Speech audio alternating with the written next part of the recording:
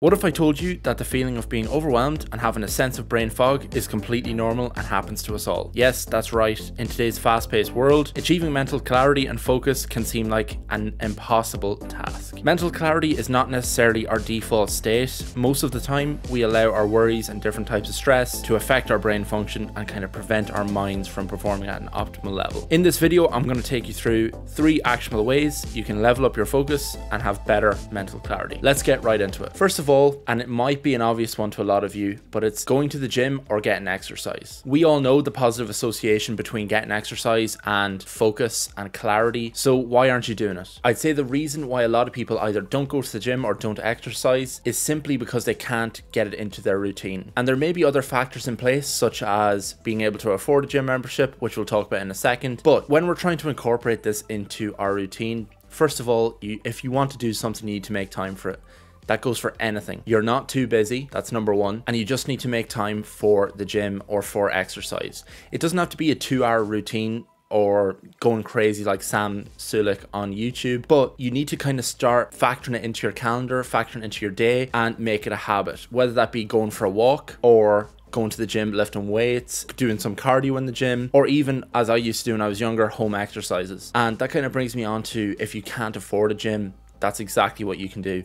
You can go for walks, you can go, if you have a bike, go cycling, you can do home workouts, sit-ups, push-ups, whatever. You don't need a fancy setup to get the benefits from exercise. So I'd highly recommend that you just get started and try and factor that into your routine. If you are struggling with factoring it into your routine, I'd recommend just adding a block to your calendar. If you haven't got a calendar set up, I'd highly recommend you get a calendar, and you'll be able to plan things far easier. Now, I'm no saint when it comes to using a calendar. I'm still getting into that right now. I just found very early on that it's quite beneficial, so I'm sharing that with you now so you can get a head start. So, number 2, and it's disconnecting. Now, I've done a complete different video on this and you can check it out up here, but essentially that's how to set up your iPhone so it doesn't ruin your life. Similarly, what we want to do is disconnect ourselves from both distractions, but also things that are just kind of holding us back. So a lot of people, when you finish work, for example, you may have your work Slack, for example, or one of the Teams messaging apps on your phone. You need to just cut off from that. So if you don't have the restraint to just not open it and mute the notifications, I'd recommend just deleting it from your phone entirely. And also simple things like when you go out for a drive, put your phone on do not disturb. Like, even though you're listening to music and driving, you might see a notification pop in on your wee holder. I'd recommend turning that off so you just completely disconnect. You're just driving and there's no distractions. And I'm not talking like distractions where you're going to crash the car. I'm talking like subtly in the back of your head, you just got a message. So you're thinking about that subconsciously. You might even know you are, but you are. So if you want to take anything from this, just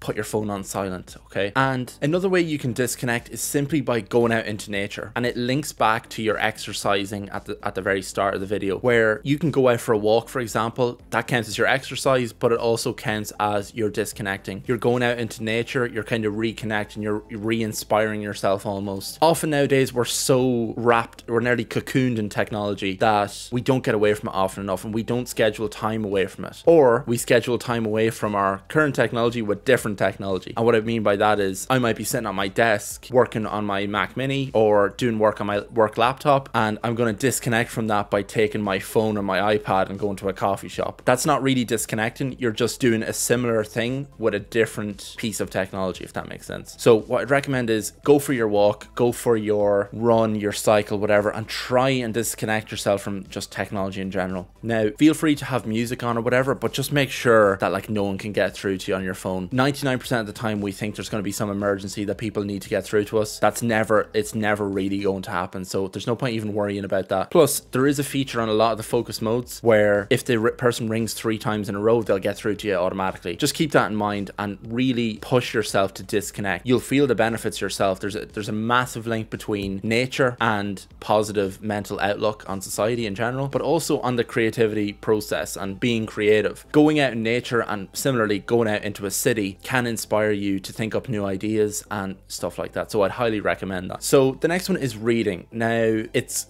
even for myself, I don't know about you guys, but I love going into a bookshop and just looking around the place and buying books. Now, what will happen with me is I'll buy 20 books over the course of a few months, whatever, and read none of them. So what I've actually tried to get into the habit of doing is starting to read those books naturally, as you would expect, rather than use them as like a decoration. However, if you don't already do this, or you may have books lying around that you've been meaning to read or were bought for you, the benefits on mental clarity and reading is insane. Now, what would I recommend in terms of a book type to read? So first and foremost, any book type or newsletter or newspaper or article that you read is a form of reading. If you're interested in it and it gets you reading, choose that one. Don't take my word for what I like or whatever like that. If you have something, you might be into cars like I am, for example, you might like to read all the latest releases from Top Gear or whoever it may be. Now, if you want actual books that are kind of worth reading, I find that the kind of self-help genre is the best one. The reason for that is, first of all, I like to feel like I'm not wasting my time reading, and you're never really wasting your time reading because you're always adding to your vocabulary, you're always pushing yourself, you're adding a new word, you find a new word in the book and you look it up and then boom, it's added to your vocab.